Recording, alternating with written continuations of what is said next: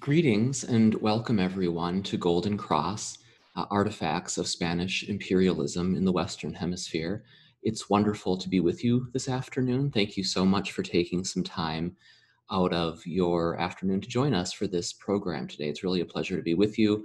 We hope that you are all staying well during the pandemic, and we are grateful for your participation in this Rosenbach event.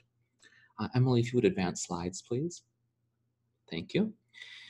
Before we get started, I just want to give you a quick sense of what we're going to be doing together today. During today's tour, we're going to be looking at some fascinating and comparatively little known artifacts from the collections of the Rosenbach relating to the history of Mexico, using the lens of post-colonial theory. We'll spend approximately an hour together today, maybe less, depending on how many questions we have and how much discussion we have at the end of the presentation.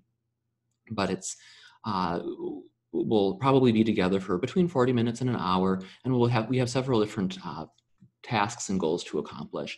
First, I want to provide an introduction to the Rosenbach for those of you who are perhaps joining us for the first time in our program today, and specifically offer an introduction to the different panelists who you see on your screen at the moment. One of the great things about this program in particular is that we have a variety of members of our team who are going to be contributing to today's program. We want to share a bit about the program philosophy that guided our construction of this particular tour. I'll talk a bit about post-colonial theory and how we're going to be using that in our tour today, look at some artifacts from the Rosenbach's collection, and provide you with some other resources, digital resources, so that you can continue exploring these topics from home after our presentation is over. Finally, we will have time for Q&A and discussion at the end of the program. If you do have any questions or comments that come up during the program, please do feel free to enter them in the chat box, and we'll keep track of those and be able to address them when we get to the end of the program. Next slide, please.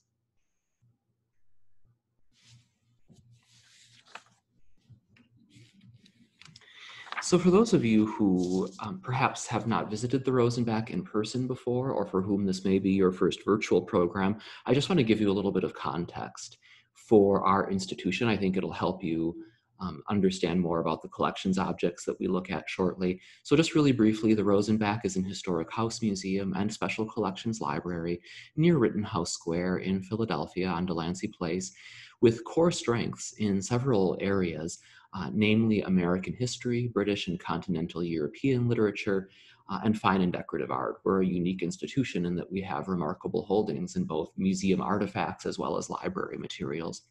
We offer a wide variety of events, programs, and exhibitions. You can learn more at rosenbach.org. And the project today that we're really presenting on is sort of unique, and I want to just take a moment to tell you about the origins of this program, Golden Cross, to help you understand how we ended up as a team coming together to prepare this program. We're joined today by two graduate interns who have been helping me, helping Emily, and others really delve into our Spanish language holdings at the Rosenbach, largely connected to the history of Mexico. Our project started as a cataloging project and has grown into a number of different public interpretation efforts in terms of on-site tours relating to our Mexican history holdings. And this is our first ever digital program related to this work, this sort of discovery work, this research project that we all engaged on together. So what you are seeing today and what we will be engaging in is a discussion that really is a reporting out on some of the initial progress we've made in better understanding aspects of our Mexican history holdings. As I mentioned earlier, we have a whole panel of Rosenbach staff and affiliates here with you today. Our moderator is Director of Education, Emily Parker, who has very kindly agreed to sort of manage our tech for us and also keep her eye on the chat box. She'll be moderating the Q&A at the end, as well as our discussion session.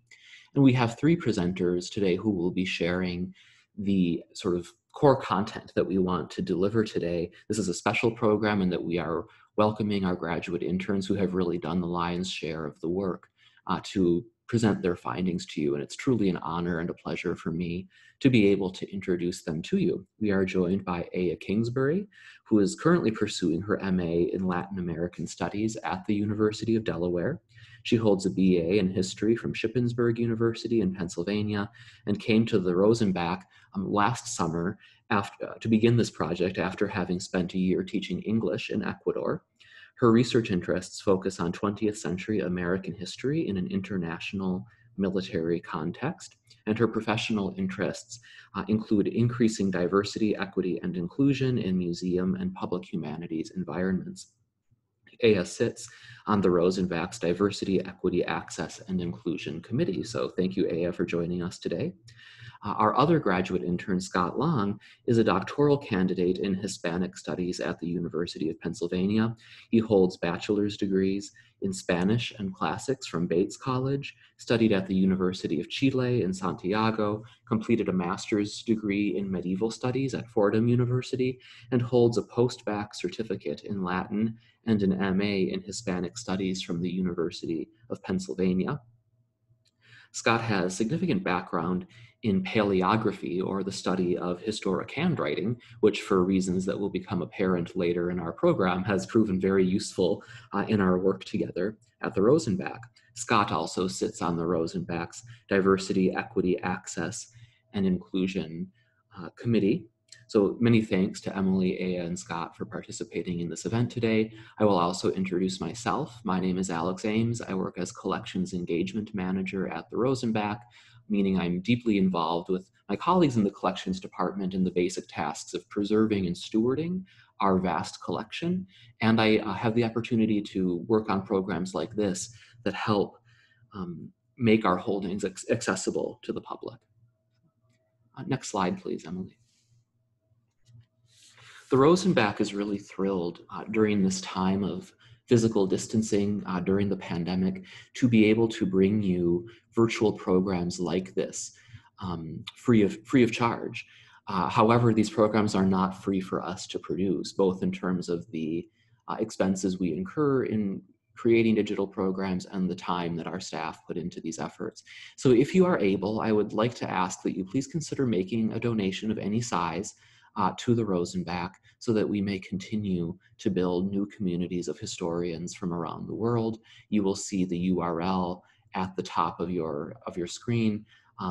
If you are under no obligation, but if you are able to make a donation, we would greatly appreciate it. Next slide, please. I want to say a word before we delve into our content about the philosophy that has really shaped how we assembled this program.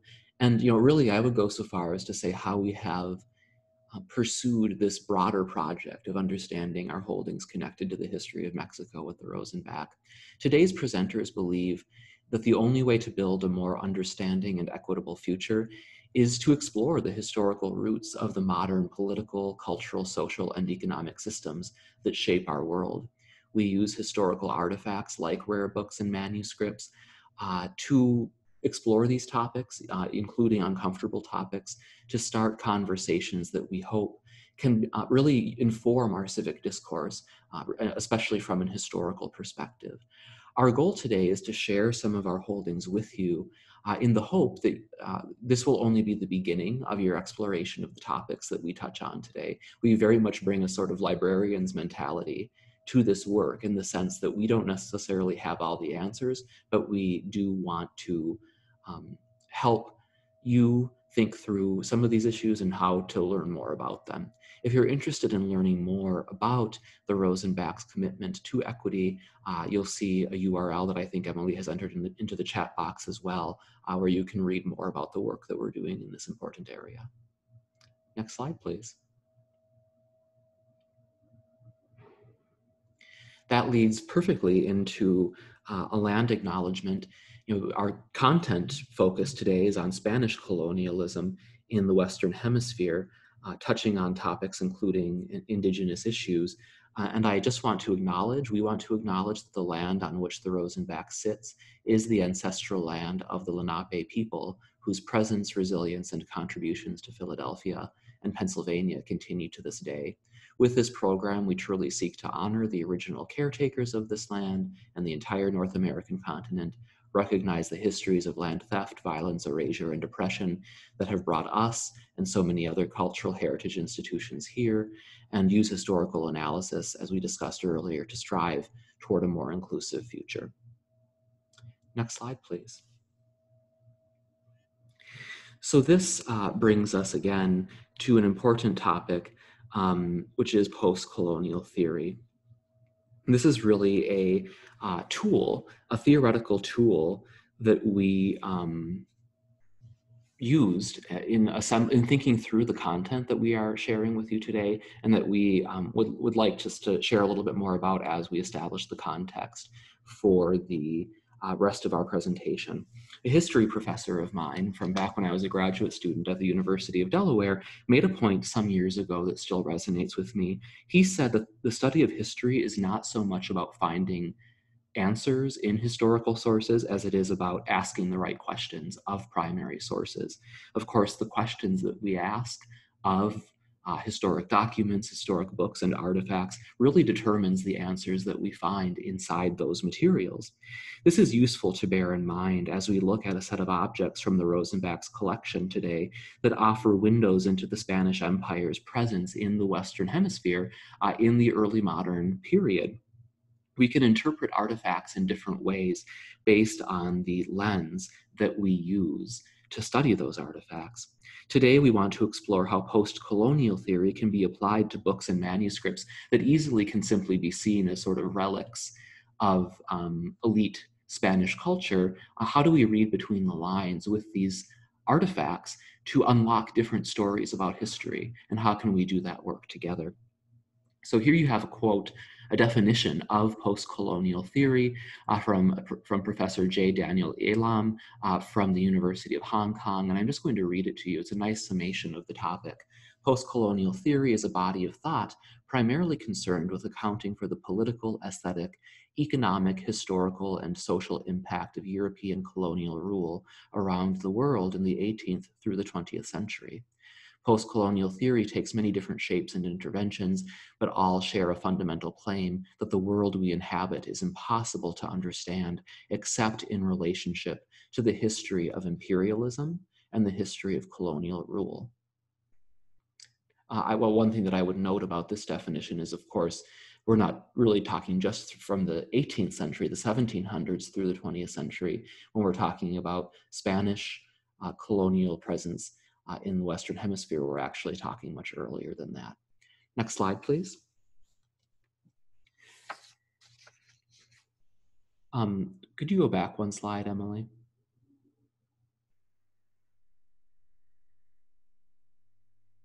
Thank you. So I wanted to just linger a little bit more on this idea of why would we use post-colonial theory? And here you have a quote from another source, one of the leading scholars of this topic, who says that the value of post-colonial theory is that it allows us and encourages us to think about how we can reconstruct Western knowledge formations, reorient ethical norms, turn the power structures of the world upside down, and refashion the world from below. The idea being that we need to look beyond elite European culture better to understand how the world that we know today came into existence. The post-colonial has always been concerned with interrogating the interrelated histories of violence, domination, inequality, and injustice, with addressing the fact that and the reasons why millions of people in the world still live without things that most of those in the West take for granted. Next slide, please. So to that point, thinking about telling different stories with artifacts of Spanish imperialism helps us think beyond traditional understandings of what counts as European philosophy, European literature, or European history. We can only understand the history of Europe and the history of European presence in the Western Hemisphere if we understand complex cultural interactions that shaped these experiences. Next slide. So what are some of the questions that we can ask of sources if we want to understand them in new and different ways? Well, here are just a few examples of questions that one can ask of historical source material. And these are questions that we're going to explore in greater depth as we delve into some of the objects from the Rosenbach collection. How did European, African, and Indigenous interactions change the worlds of African and Indigenous peoples? And to put it in another way, to sort of take a mirror to that, how did African and Indigenous American peoples change European society?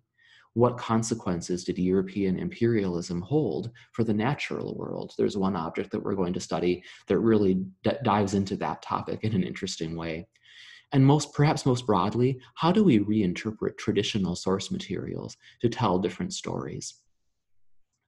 I want to make a note that one way that we at the Rosenbach are trying to do this work of thinking in new ways about these materials is to actually interpret them in the Spanish language. So when we do reopen to the public at some unknown point in the future and get back to offering our regular tours again, I do invite you to check out our Mexico Race and Revolution in the Borderland Behind the Bookcase hands-on tour, which is offered bilingually in Spanish and English. And is an opportunity to further engage with these topics and with some of our materials in a more hands-on format. Next slide, please.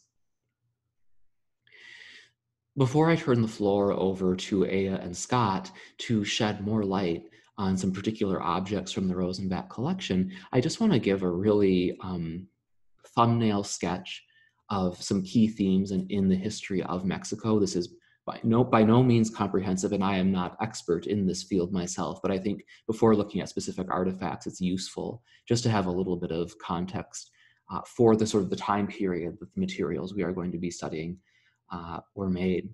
Prior to the Spanish conquest of Mexico, there were at least 4 distinct civilizations that thrived there: the Olmecs, the Mayans, the Toltecs, and the Aztecs. At its peak, it is believed that the Aztec Empire comprised 5 million people. The history of Mexico changed dramatically with the arrival of the well-known conquistador Cortés in Mexico in 1519, which marked the beginning of several centuries of Spanish imperial rule over Mexico. What emerged in this time was a complex and intertwined set of political and economic systems that enriched the Spanish Empire with the extraction of mineral wealth and other natural resources using enslaved Indigenous and African labor in an economic system known as mercantilism, in which wealth was sort of the theory of mercantilism being that wealth should remain within one imperial context. So the riches of the overseas empire should remain within Spanish control. What ended up emerging because of these interconnected cultural, political, and economic realities and labor systems was a complex racial and ethnic hierarchy, the impact of which is still felt to this very day. Spanish imperial rule came to an end in Mexico in the early years of the 1800s, in an era of revolutions in Latin America. One of the things that you are going to note today as we continue our conversation is that we're really going to explore how all of these different domains, politics, economy, and religion, intersect in key ways. Emily, next slide, please. I want to just really quickly share with you two terms that I'm using somewhat interchangeably: imperialism and colonialism. The term imperialism, with its most strict definition, really dates from the end of the 19th century, and at its minimal sort of connotation is the use of state power to secure economic monopolies for national companies. Colonialism is a bigger enterprise and involves extra-national sort of conquest and so on. This is an important distinction. I did want to note that these two terms that we're using in terms of the Spanish Empire and post-colonial theory are connected but not exactly the same. Next slide. The provenance of the documents that we are going to look at today deserves note. It's a natural question, sort of how did the Rosenbach get the manuscripts that we're going to study? And I can tell you really quickly a bit about that. So the documents that we're going to study, for the most part, came from 2 different collections. One, interestingly enough, was a collection materials that Dr. Rosenbach acquired from an Italian nobleman in the early years of the 1900s, who was actually the direct descendant and heir of Cortez. This Italian nobleman had fallen on hard times, and this was sort of Dr. Rosenbach's bailiwick, was purchasing materials from European aristocrats who needed to shore up their finances. So Dr. Rosenbach ended up purchasing this material about Mexican history, not from Mexico, but from an Italian aristocratic family. Some of the other material in our collection at the Rosenbach came from the collection of a well-known collector of Mexican history materials named Henry Ward Poole. We actually have a finding aid online that sheds more light on the provenance questions, which we will share with you via email after the program is concluded. Next slide, please. So with that, I am going to turn the floor over to our graduate interns, Scott and Aya, who are going to now really hone their focus onto some of the important artifacts that we have at the Rosenbach that connect to themes in Mexican history. Thanks, Alex, for that very nice introduction and that great overview of how we're framing these artifacts. This is really one of the most fascinating things in the whole collection, I think, or at least in this series. This is a document from the King of Spain, Charles V, to Hernan Cortez. So two of the most huge figures in the conquest and colonization of Mexico. And as you can see in the notes here, it's signed, Yo el Rey, I, the king. And that makes this document official, so to speak. It would have borne the seal of the monarchy. So Charles V was at the same time the Holy Roman Emperor and King of Spain. So he was probably one of the most important political military figures of the 16th century, most responsible for the colonization of the New World. And a little bit more about the materiality of this document. It is a manuscript, right? And we're in the 16th century, so print is well underway, but print just served to make handwriting, manuscript writing, all the more prestigious and important. And that is why this title of nobility, that's what it is written by the scribes of Charles V. And as a title of nobility, it's granting the title of Marqués del Valle de Oaxaca, so Marqués of the Valley of Oaxaca, to Cortez as basically compensation for his conquest of New Spain, of Nueva España, which is the name that the Spanish gave to Mexico, which just tells us what an important colony it was, that they called it New Spain. And this was the personal copy of Hernan Cortez. So you can see materially, politically, almost spiritually, this is a huge document because it's taking this medieval worldview where kings give titles to nobles in exchange for their military service, and taking this medieval worldview and bringing it over to the New World, to the former Aztec lands. All right, and with that, I think we can go on to the next slide. Okay, and here's another manuscript in, just like the previous one, from Charles V to Hernan Cortez. And not only is it also a document from Charles V to Hernan Cortez, it was actually written and signed on the same day as the previous document. And so this one is not a title of nobility, it's actually a land grant. So granting lands in Lake Ecatepec in the former Aztec Empire to Hernan Cortez. So obviously this 6th of July, 1529, this was a huge day in the life of Hernan Cortez. He's getting a new title and he's being granted lands in the former Aztec Empire. And what's very interesting here is that he's not just being given these islands in Lake Ecatepec. he's actually being given permission to hunt, where there is the hunting of stag and rabbits and other kinds of amusements. And hunting isn't just a leisure activity at this time in the 16th century. Hunting is really how nobles expressed their power symbolically. It was actually how they sort of expressed their dominion over the natural world, whether they were hunting with birds or dogs or by themselves with their own weapons. It's a very, very politically charged activity that really defines how these noblemen, these quasi-medieval Renaissance people viewed the natural world, whether it was in the New World, in Mexico, or back in Europe, in the Old World. So I think with that, we can move on to the next one.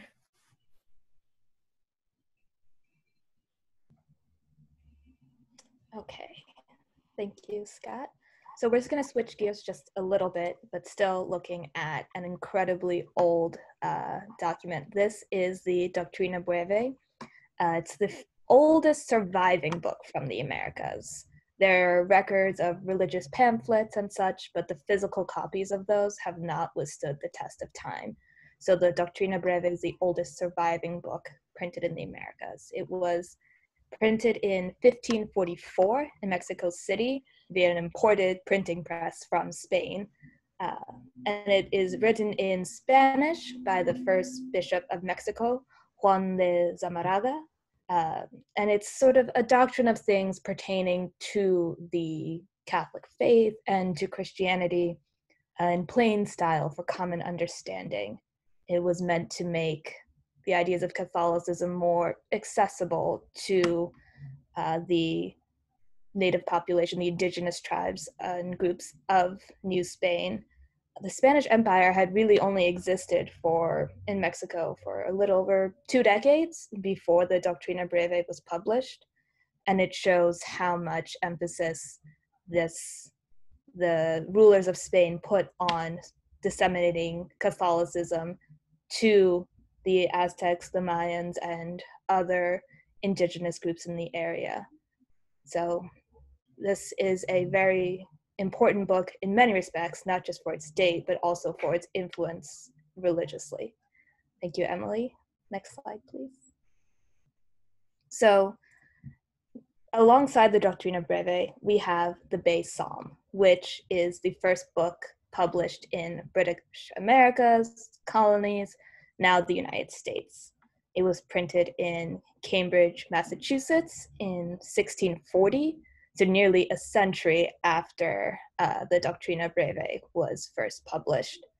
It was translated from the original Hebrew, and the idea was that psalms are meant to be sung, and they wanted to sort of create that same rhythm. It was mainly published in English for the Puritan population of Massachusetts, but later on, one of the translators of the Bay Psalm would translate it once more and would translate the Bible into the languages of the indigenous groups in the area in an effort to spread Christianity to those native groups as well. Right, thank you, Emily. We'll go on to the next one. And keeping in the theme with translations and books and such, this is a Spanish-Japanese dictionary that was published in Manila in the Philippines in 1630, so a decade before the Bay Psalm. And it shows the extent of the Spanish colonialism and the Spanish Empire as they are creating these sort of connections to different regions and languages. And this shows truly how far the Spanish Empire stretched before their decline, as Alex mentioned, with the series of revolutions that kicks off in 1810. And later on, the Spanish Empire would decline significantly in the 19th century following the Spanish-American War, which led to the loss of territories, including the Philippines and Puerto Rico and Guam, which are now American territories and were established as a result of the Spanish-American War of the 1890s. Okay. Thank you, Emily. Okay, so this next one we're going to look at is another manuscript written in the 17th century. And this is actually a document from the Spanish Inquisition, which was also operating in a very big and powerful way in Mexico. And this document sort of compiles a series of testimonies in a court case, in an Inquisition trial. And the person on trial was an enslaved person by the name of Jerónimo de Vergara. He's identified by his racial category of mulatto, which would have meant that he was of both African and probably European ancestry. And it tells quite a story. So Jerónimo de Vergara, we're told in the document, is accused of blasphemy by the Inquisition. And evidently, he blasphemed while his wife was essentially being, and this is very disturbing, tortured to death at the hands of the masters of the obraje, or sort of a work site or a workshop where they were both working as enslaved people.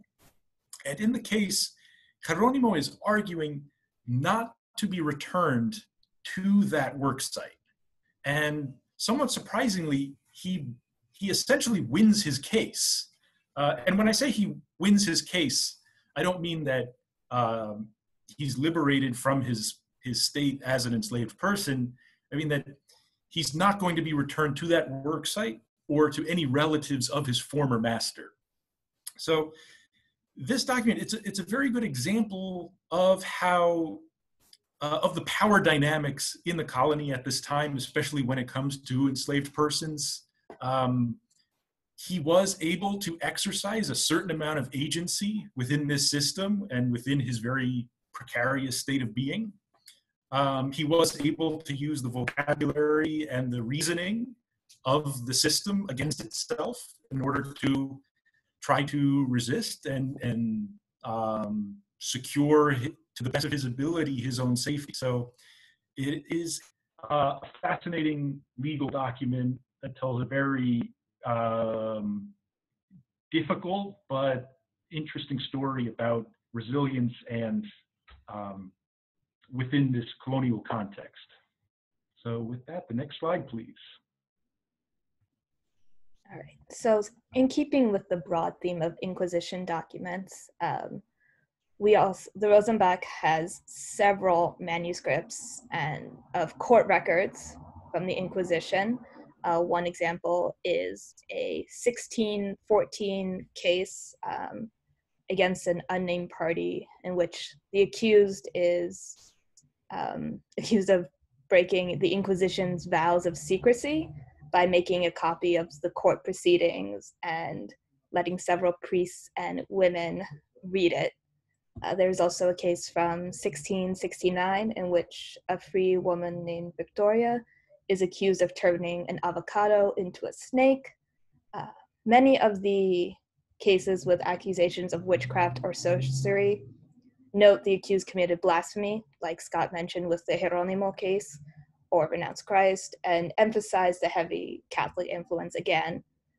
And additionally, many of the people that were accused of witchcraft or sorcery were women or enslaved persons, people considered to be outside of the general citizenry and considered less than based on the social structures imposed by the Spanish after their conquest. This sort of, again, provides an insight into how ordinary people navigated the legal complexities of the Inquisition. And it also, again, just sort of provides a glimpse into how they lived their daily lives. And you'll see also we have a true account of the trials and examinations of witches, which comes from Cotton Mather, the sort of infamous Puritan pastor. And when we think of witches, we often associate with New England, the Salem witch trials and all of that. But it shows that this idea was prevalent in many, many corners of the world. And The Inquisition documents from Mexico are no exception. Thank you, Emily.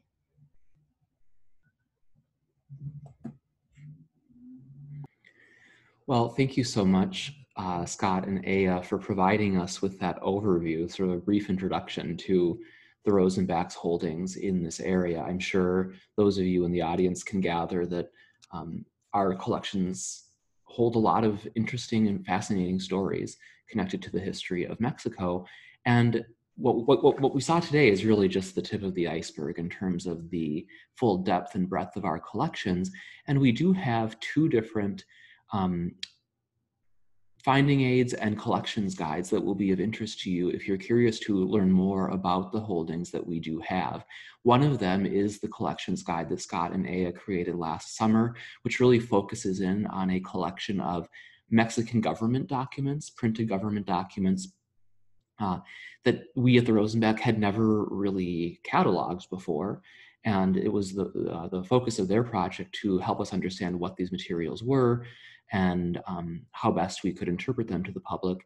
So that is available via the Rosenbach's website. We also have a finding aid that offers a deep dive into the manuscript material, the handwritten materials, some of which Scott and Aya shared with you.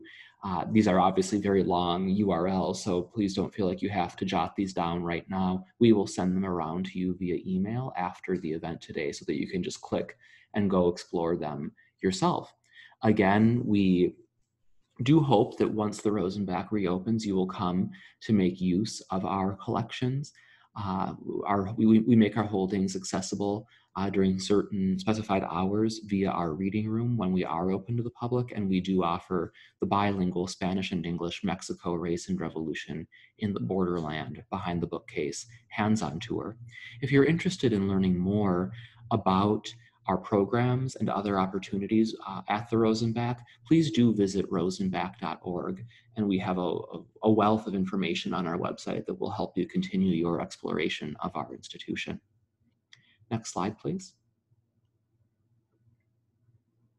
So thank you so much again to Aya, Scott, and Emily for facilitating this event today and helping us showcase some of the materials in our collection. Thanks to those of you in the audience for being here to learn about our holdings. And Emily, if you'll advance to the next slide, I would like to open the floor for some questions and discussion. If you have any questions that came up during our conversation, please do enter them into the chat box, and Emily will kindly sort of look them over and read them and help us work our way through any questions. Also, I would love to pose a sort of discussion question as well, which is, in what ways would it benefit residents of the United States to have a deeper understanding of the history of Mexico and other Latin American nations? If you have any thoughts as to that question, please enter them in the chat box. Take a few moments to gather your thoughts and share any ideas you have, and we will do our best to answer your questions. So we will hang tight while you enter some questions. So Susan asks, how was the experience of the Spanish Inquisition different in Mexico than in Spain? Yeah, I'll just throw a few lines out there just to play around a little bit with this question. It's a big question. The first thing that comes to mind for me is actually just the exchange of knowledge between Spain and the New World. And from my understanding, I believe there were much stricter restrictions on what books and other things could be sent to the New World or brought with people to the New World or printed in the New World. So obviously the Inquisition was very strict within Spain and Europe in general, I should say, within the Catholic Europe in general. And I think it was to an even greater extent in the New World. I think some of the problems I think that they would have tried to address as a legal body would have been related to indigenous peoples and indigenous practices and which ones were acceptable under the new regime. I think another issue that probably often came up were missionaries that either reflected or did not reflect the interests of the Inquisition. And I do know at one point the order of the Jesuits was heavily censored by the Inquisition. So that's not a full answer, but I hope maybe that gives you a few lines to explore.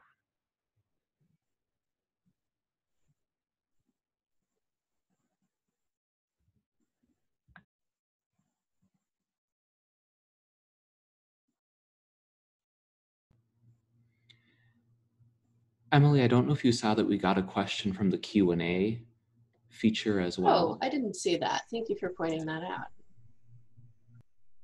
So the question from Adam in Q&A is, are you aware of anyone from Spanish culture at the time, from political, intellectual, or religious institutions, who opposed or at least questioned the word colonial project in quotations? I can speak to this a little bit. In terms of religious opposition, there are quite two particular Jesuit priests who come to mind, Fray Sahagún and Bartolomé de las Casas. They wrote many sort of treaties and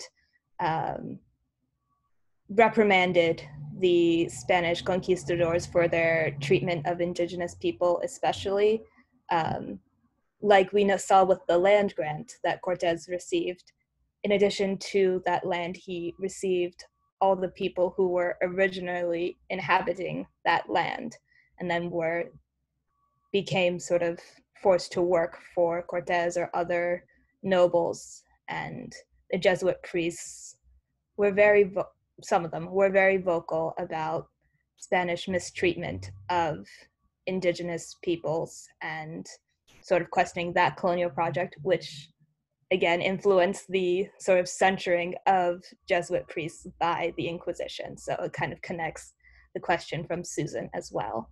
In terms of political and intellectual responses, I don't know the answer to that, but I do know that there were some religious oppositions. So I hope that has provided a bit of an answer to your question.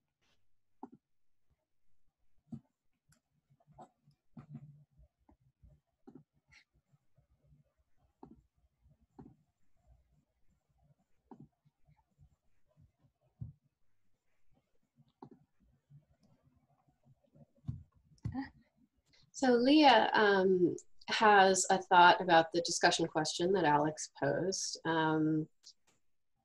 Considering how far North Spanish holdings extended into what is now the US, I think many people don't realize that a lot of Hispanic indigenous people have lived in areas like Texas since before it even became the US. Our histories are not as separate as some believe. I think that that's such a wonderful point. And, I certainly feel like one way that residents of the United States can benefit from having a broader perspective of the history of the Americas is by helping us understand in what ways US history is unique and different from other nations, other societies, other cultures, and in what ways we are integrally connected to a much larger history of imperialism, colonialism, and sort of the different streams that things like ethnicity, relationships with indigenous peoples, political structures, cultural expectations took. I think that sort of perspective can be very valuable. And all too often in the US, we don't necessarily have a solid understanding of how we fit into that broader picture. I think that artifacts like what we hold at the Rosenbach offer a really useful comparison that can help us sort of decenter our understandings of our own national history in a powerful way. So Jean asks if we know of any books or documents that provide more information about the Jesuits that Aya was just talking about, who were at odds with the Spanish colonial regime.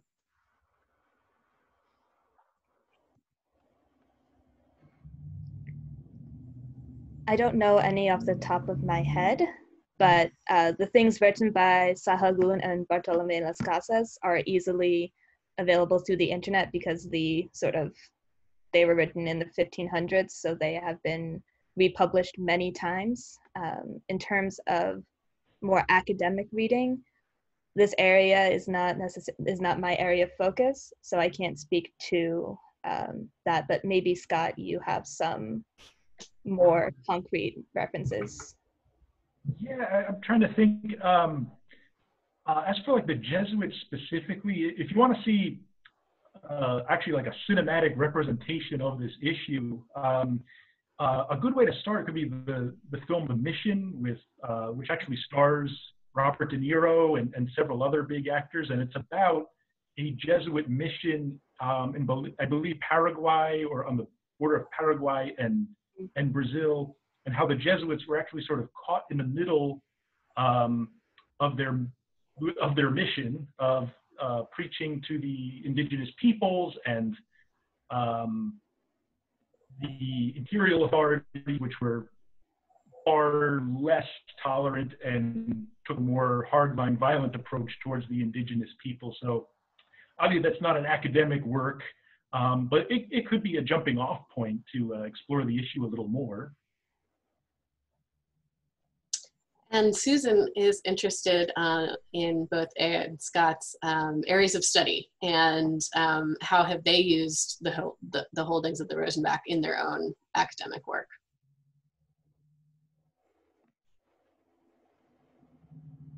Well, as I said, this is my area of focus is Cold War Latin America, but the sort of political and social hierarchies that were established by Spanish conquest heavily influenced societal organization and ideas about sort of racial superiority and which groups deserved citizenry, which groups needed more help to become more developed and sort of follow the Republican ideals of society. And unfortunately, due to, the pandemic, I haven't been able to really take as much advantage as I would like of these holdings. But I am interested in exploring the relationships between how the Spanish Empire and the United States had both similar and different approaches to defining race. So that's where I fall into this.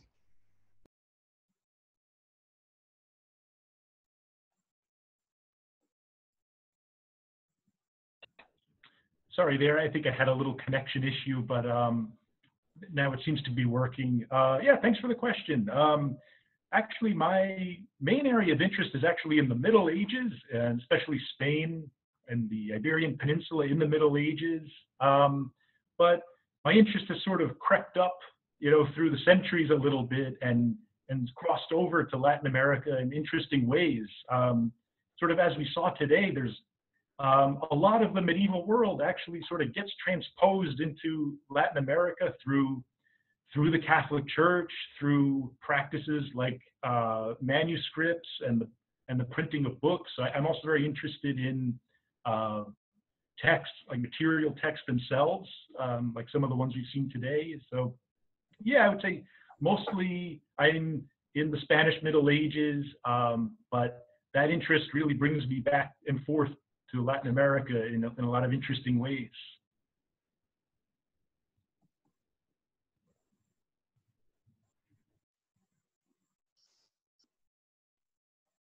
Great. So it looks like I think that we've answered all the questions posed by the audience. So again, thank you so much for participating. Oh, I spoke too soon. Adam has one more thought. He says it's a little tangential, but he wants to recommend John Leguizamo, oh, I just butchered that last name, Latin History for Morons. So wants to recommend that as a possible resource for people.